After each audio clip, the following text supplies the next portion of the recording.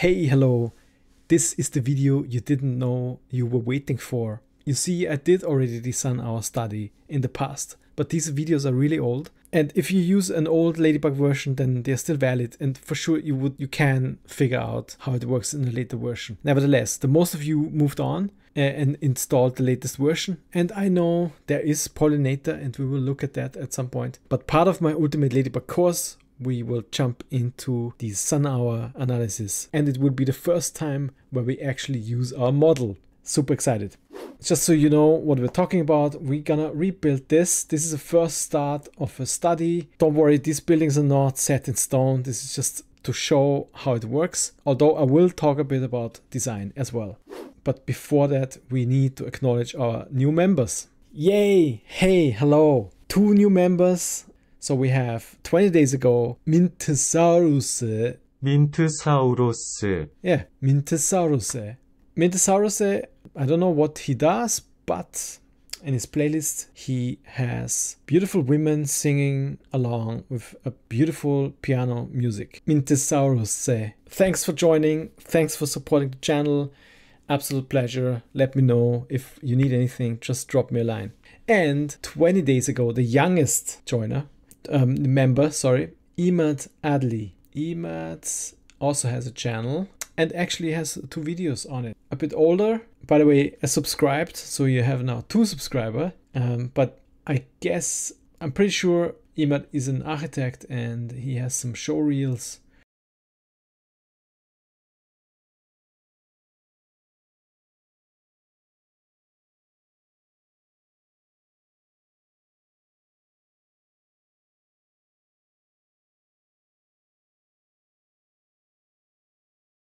Again, also for you, thanks a lot. Thanks for joining. Thanks for supporting the channel. If there's anything I can help you with, just let me know and drop me a line. And now, as we're already here, I think I need to also acknowledge some other people here, especially Rafaela F. Giaretta, an unbelievable 14 months. And I'm very sorry I forgot the annual anniversary. But yeah, he's supporting my channel since 14 months. Which is absolutely amazing. What can I say?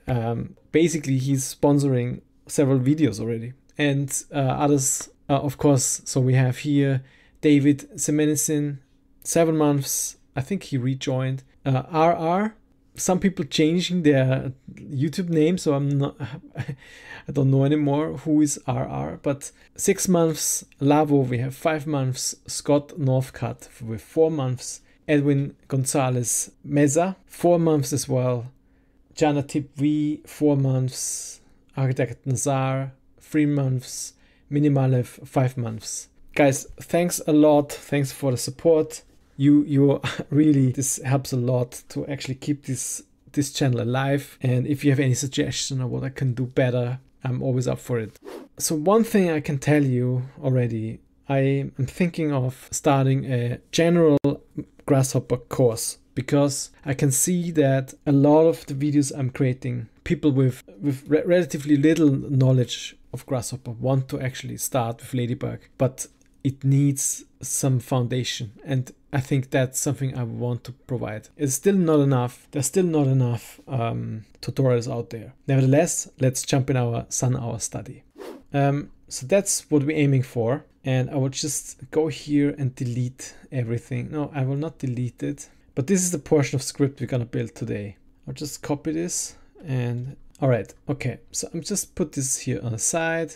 So what is the SunHours study? So first of all, in the last video, we looked at the different sky matrices. Benefit sky matrix, the cumulative sky matrix, and then we looked at the sky dome, sun path. Not sure if we looked at the sun path. We definitely will need the sun path today, so that's why I don't need to mention it. We will use it anyway. And then we also looked at some of this stuff already earlier. I think the radiation rows we looked at, but then the wind rows we looked in early videos. Finally, we are here in this portion. Actually, this is pretty much it. After that, it's just the extras, which we already covered partly also.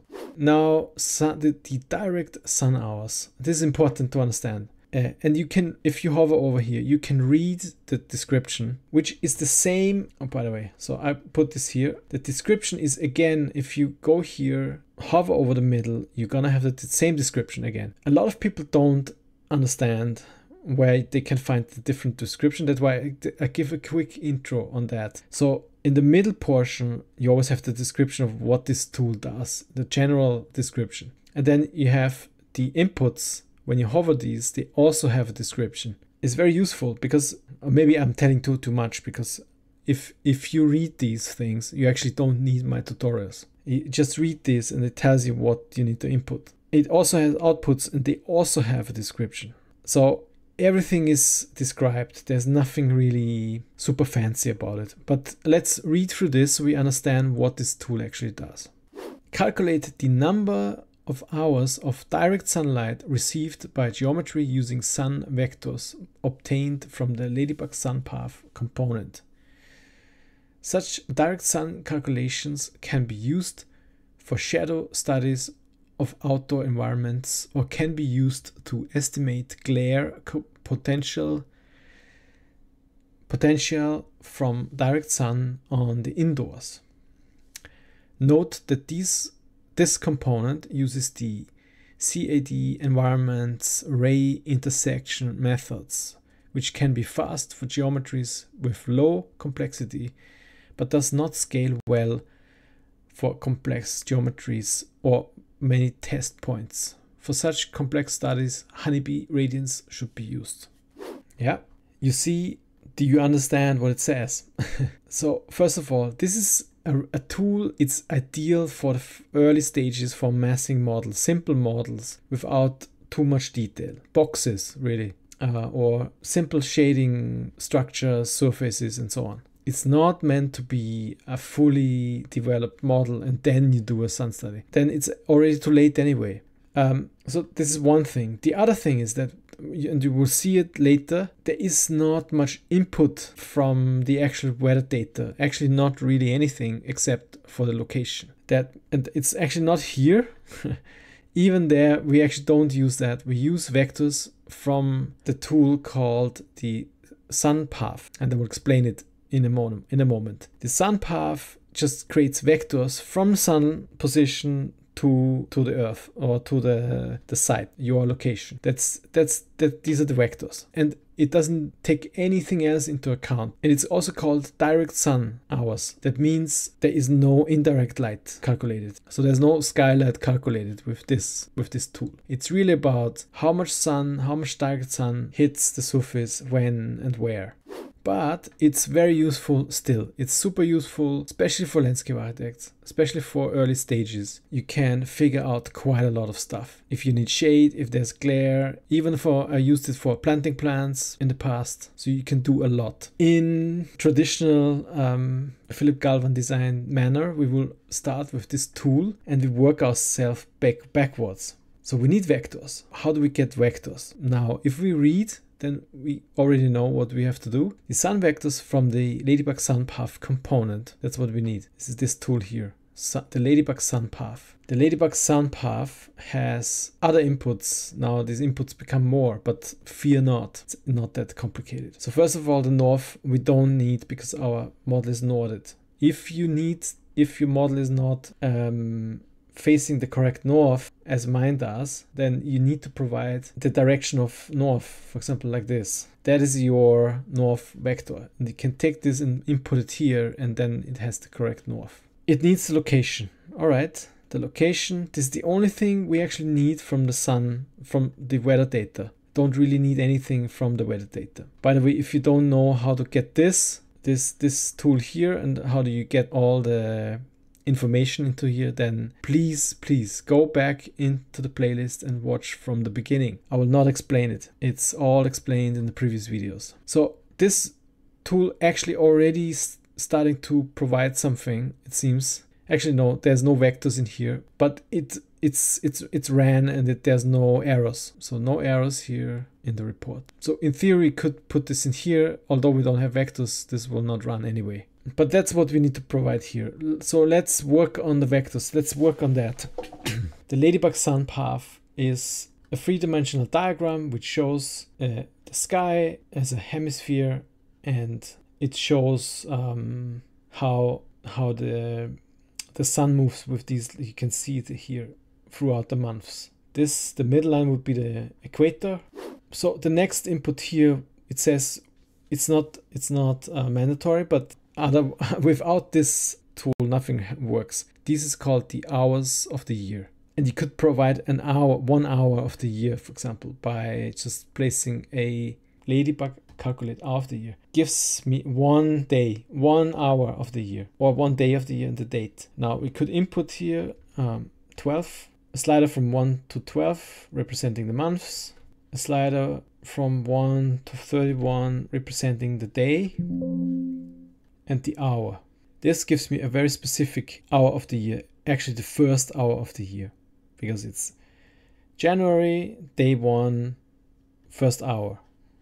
Oh, by the way, the hours go from 0 to 23, so we have to change that. So the first hour is actually the hour from 0 to 1, and it's the 0 hour, midnight, New Year.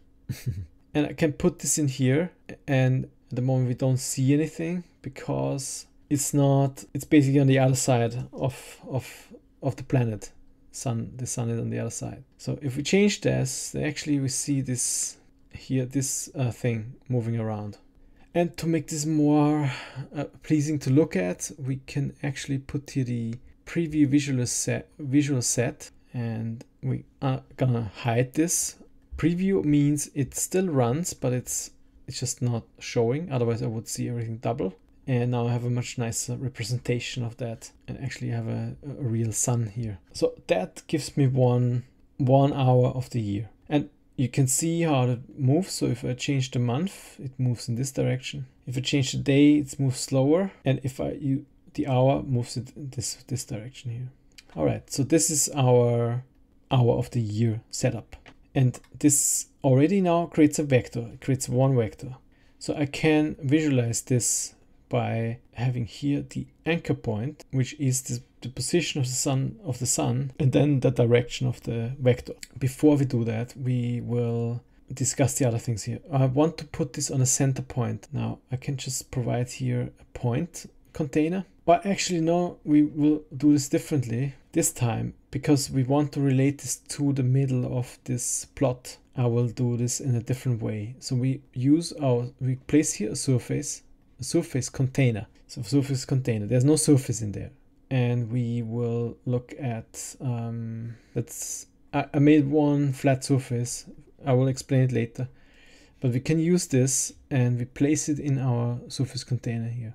Now this is partly hidden, which is a shame. But what I want to show you is that I can get the middle point of that surface by using a area calculation. We anyway need the area calculation later. It's good to know. And this gives me a centroid, which I can use as my point for the center point for this diagram here. So I can take this and place it here, and now my sun path diagram is set to that center point. Now this is, for me, is not enough. I want to add a bit more functionality here. So what I will do is, instead of placing this directly in here, I will use a move function. Move, it's here in transform, and I use the geometry, the point, and the output is a point again. So I can place this in here. So now, until now, nothing has changed, but I want to change where it sits in the elevation, so it's not covered by anything. Actually, it's not covered really yet anyway. And it already moved by 10 meters, because this is the default. So in here there's a vector where you can see 0, 0, 10 means 0 in the x direction, 0 in the y direction, and 10. There's another way to do that. You can just provide a set unit and a slider. And that I can also modify here the height. And I will hide this. I will just hide it. I will not turn it off. I will just turn off the preview. It's something a lot of people don't understand. So I can see it clearer and clearer which things are not, what is not clear and what is clear. And let's clean this up a bit more. So we have the sun position and we have a center point. And we have in here a vector. So we could display the vector by providing this point here, the center point. No, sorry, the sun position and the vector. Now, problem is that so now we need to understand the output here. So the vectors, we have the altitude, azimuth, the hour of the years. This is the same as the input, and then we have the sun point. This is actually the anchor point of that vector. So we can put this in here, and then we can put the vector in here. And now we can see the direction of the sunlight. I want to use a different one here. Display, this is better. We can play a bit more. Start point of vector, and we could, if we want, we can also change the amplitude. So we could take this and put a factor here, so we can make it longer, bigger. So this is a vector. This is my vector from here down into the center. Now with this, with one vector, we can't really do much. And let's see what it actually gives us. What else do we need here? By timestamp, we can change how many steps are within 1 hour. You can play with that yourself. The geometry, this is the geometry we want to test. So this is the test surface. That's what we want to test. I can just provide here a surface, or better even for this, because we might have lots of different geometry to test. I can just put here geometry, and that's our geometry that we want to test. I can put this in here, and I can create another one, another container, which is the context. This is like building, shading structures, trees even, and that, for example, in that case, my massing here. There's an old building here. We might not show that, but this is the geometry. Let's do it without first, so you get a better understanding. We need to provide a grid size. The grid size is on how many test points are in which distance, and the grid size basically is in meter, or the unit you're working in. And I can put here, maybe let's go for half a meter, so it doesn't calculate like crazy. And there are other things. Offset distance is the distance and how much it's offsets from the ground. The default is 10 centimeters. You can just leave that. The legend parameters. We discussed legend parameters quite a lot. Should know by now what it does. You can also specify how many CPUs are used for the calculation. If it's not specified, it will automatically use all the CPUs except one, so the computer can do other things. We need then to set the run by a toggle. And now it is turned gray. It's always good when it's gray. When it's orange, it's just not complete, and when it's red, there's a mistake. But it hasn't run yet. There is no outputs here, nothing. So we can run that, and now we see, oh, it's all blue, and then this where most people give up. Okay, so this is my surface I want to test, and now everything's blue, and it says 0 hours. It's very strange. Now this is because the orientation of that is wrong. You can see if I change the orientation of the surface, I flip it, it's still blue, but it says now 1 hour. The problem is that we only have one vector. So in order to actually understand a bit more, we need to provide more vectors, more hours of the year.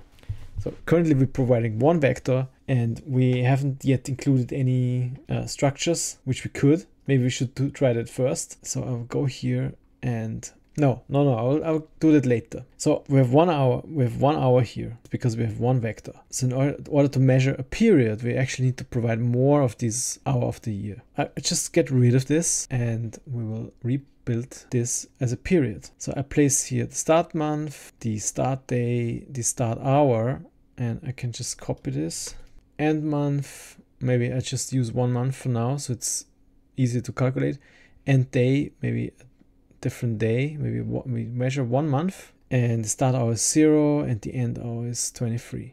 Now I have a period of 1 month, the 1st of June to the 30th of June, and then this is reflected in the hours of the year. Starting from 3624, this is the first hour in June, to the hour 4343. It's the last hour in June. And of course, you can play with your start date, start month, start hour, and so on. If I place this in here now, you'll see, oh, this is quite different. It's a quite different chart now. Actually, I want to hide this so it's easier.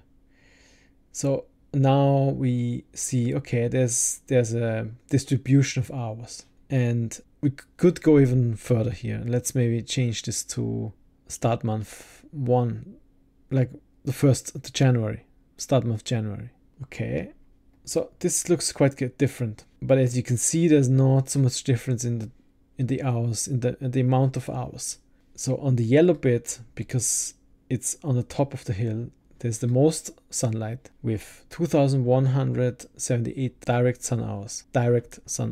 And in the blue bits is 2,666 hours. This is from January to end of June. All the hours are calculated together. And that's basically it. Now, the geometry, the context is all shading, trees, buildings, and context they can be also the geometry we test. What I'm saying by this is we can have the geometry as a context, or we can have the geometry as a context and the geometry we want to test. So to demonstrate that, I can just place here multiple geometries and I just select these shades here. Also this one. Now, if I put this in here, it will rerun and changes drastically, because now we have, the slope of the hill is not the significant change. Now it's actually the buildings, because they create shade in the middle, between, and on the side, and these are the areas where there's the least sunlight.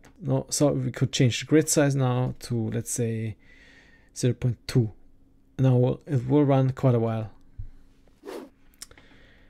Okay, now you see it took much longer. It's because the resolution is much smaller, so it needs to calculate for each of these small little pixels. It needs to calculate the whole year, how many hours per year, how many hours in the year hits this surface. So that's why it's quite a tricky thing to calculate. Nevertheless, the geometry itself can be also the geometry we want to test at the same time. It can be context, it can be shading, and geometry we test. I will go back here to a more moderate grid size, because otherwise everything would take so long. So we'll just work with this, and then just for the final image we will choose a smaller grid size. So we can put this in here and you'll see what happens. Now these shapes also got a painting.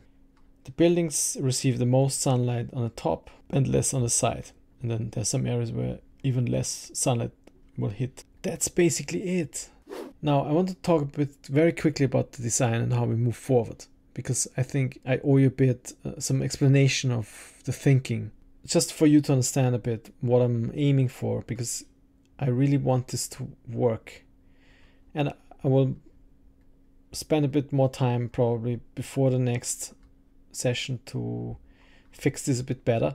But there are some requirements for this space. So we just saw before that the area is roughly 3,872. So that's the area. And based on the requirements, because this is space going to be owned by women, every woman needs roughly 1,000 square meters. So it's around 4,000, almost 4,000. So I would say this space is for 4 women. Now there's a requirement for livestock areas, 600 square meter, household garden, 800 square meter. This is just to run, to live, grow some veggies and stuff. And then there is other areas for buildings, kids area, kitchen area, office, toilet, living, indoor, sleeping rooms, equipment. So that's it's a very rough number, but we need some number in order to actually get somewhere. We can then always argue, do we really need a kitchen with 25 square meter? I don't know. It seems right, given that all this space is going to be a production space, and during harvesting there will be more people on site than just the 4 women. There are other areas required for bees. Is 15 square meter enough? I'm not sure. Probably if it's only for pollinating. But if you want honey and you want to sell honey, then this might not be enough. Water harvesting is also the question. What harvesting is meant? Is it a pond? Are these like several ponds, or is it an underground storage? So things to think about. Composting, meeting spaces outdoor. paths around 40 square meter. I'm not sure if that is correct, if this really works. Biogas plant, nursery beds for, you know, growing the stuff, and then a kids outdoor area. This is what I assumed roughly. It's like a real massing exercise, and I put this on the side and play with it. That's why my model looks like at the moment. And I will play more, but I will not show you the hours and hours I'm gonna put in there just to wiggle these things around and just move them around. But it's really just about getting a very early idea in place. Just something where you can talk about. There's some thinking my early thinking, and this will change for sure, is that I want to have a courtyard. I feel like a meeting space outside should be a space where it's kind of sheltered from the sides, but maybe it's open to the street, and maybe it's open to the back. I'm not sure yet, but we need an office. The office should be close to the street, maybe close to the parking space. There should be a living area. I don't want to have the office right next to the living area. I think it's better to have that offset. Now, currently it doesn't make sense with the kids area and so on. The sleeping area, I don't want to have too close to the kitchen and to the working space. Yes, the office. Yeah, it's actually quite difficult. And then we need some equipment. Equipment needs to be close or somehow central. You know, is it central? Is it here? You know, I'm not sure. A kitchen. The kitchen should be close to the household garden. It should be also close to the composting and to the biogas. Probably also, nursery, maybe not. The nursery might be better here, closer to equipment. You know, there's a lot of things to think about. Toilets. Are we reusing the waste from the toilet? Then it should be closer to composting, but maybe it needs a separate, a special treatment. It's a lot to think about. But so you just get an understanding of why my model looked as it looked like. And I will probably now, before we have our next session, I will sketch over this whole thing and think a bit more. And then we might do some area testing and so on. Won't be really part of the Ladybug Tools series, but I just want to mention that this is somehow the thinking in the background. And again, there's some areas we might not relevant, but I think it's a good thing to mention, and probably some design thinking will come out of that for sure. Okay, let's go back here. Let's turn everything on, turn the massing off. Not what I wanted. This is the old, by the way, this is the old massing here. And I'm gonna turn this off. And now I want to run this again once more, just to have it a bit nicer. Let's say 0.3. Yeah, you have to live with this here. I think that's it. There's not much else to say about this for now. In the next video, oh yes, so I want to give a recap now for this, because I think it's good to recap. I normally don't do that, but I feel like I should do it more often. Very quickly. So we're loading the weather data via our weather data URL, weather URL. And then we have our output, the e+weather file. Put this in here. It was modified to fit our current site better, which happened here. And this is the new weather data. It's the same stuff. It's the same outputs. So you can use just the normal weather data. You don't need the steps in between.